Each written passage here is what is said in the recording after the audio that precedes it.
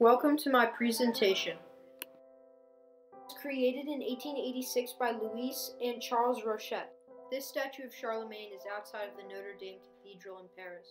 It is an equestrian piece. On top of the horse is Charlemagne. Statue of Charlemagne outside the cathedral reads Charlemagne et ses Louis, which translates to Charlemagne and his noble guards. Charlemagne, or Charles the Great, was the king of the Franks. He united Western Europe in the Middle Ages and became the first Holy Roman Emperor in 800 AD.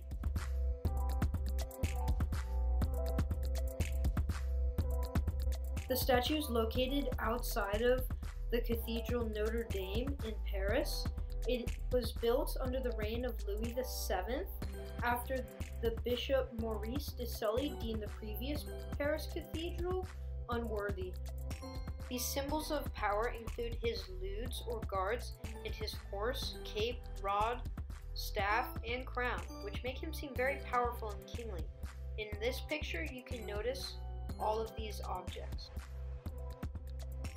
Traditionally, leudes or guards were only the strongest and bravest tribe members or warriors that guarded the chief. They usually served on horseback when the greater nation fought on foot, but here you can see Charlemagne surrounded by two leudes on either side. They both make him seem very unapproachable and powerful.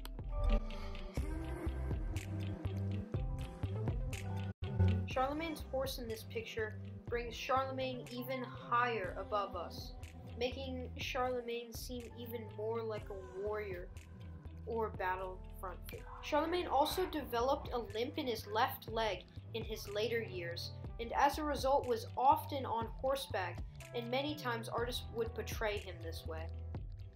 Charlemagne's crown was the ultimate sign of power and kinglyship. Upon it, a cross was mounted and jewels bedazzled.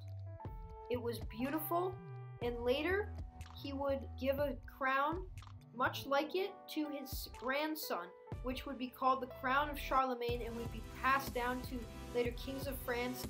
In this picture, Charlemagne is holding a scepter, which represents his power and authoritative position in the Christian church. Usually accompanied by an orb, these three objects, a crown, orb, and staff, which Charlemagne is depicted having in this picture, represent an authoritative position in the Christian church, which, as Holy Roman Emperor, Charlemagne had obtained. Charlemagne was such a great warrior on the battlefield and tended to lead his troops into battle, so he wore a blue cape so that every one of his soldiers could see him and spot him. Charlemagne was considered to be a colorful king, and his subjects loved to brag about him. It was this same bragging nature that made the French people and government want to commemorate Charlemagne in front of the Notre Dame Cathedral. Charlemagne's height is widely debated among historians. Many think he was over 6 feet tall and had long blonde hair. He always seemed to be laughing or joking or singing. Charlemagne was not one to sit on the throne and rule.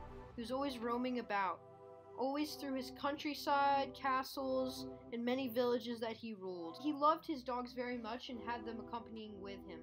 This statue is propaganda that brags about the strong past of the Franks, which today's generations are reminded about with this beautiful piece of propaganda created to remind the French people of their strong roots. It was created by Charles and Louis Rochette and sits outside of this beautiful Notre Dame Cathedral in downtown Paris, France.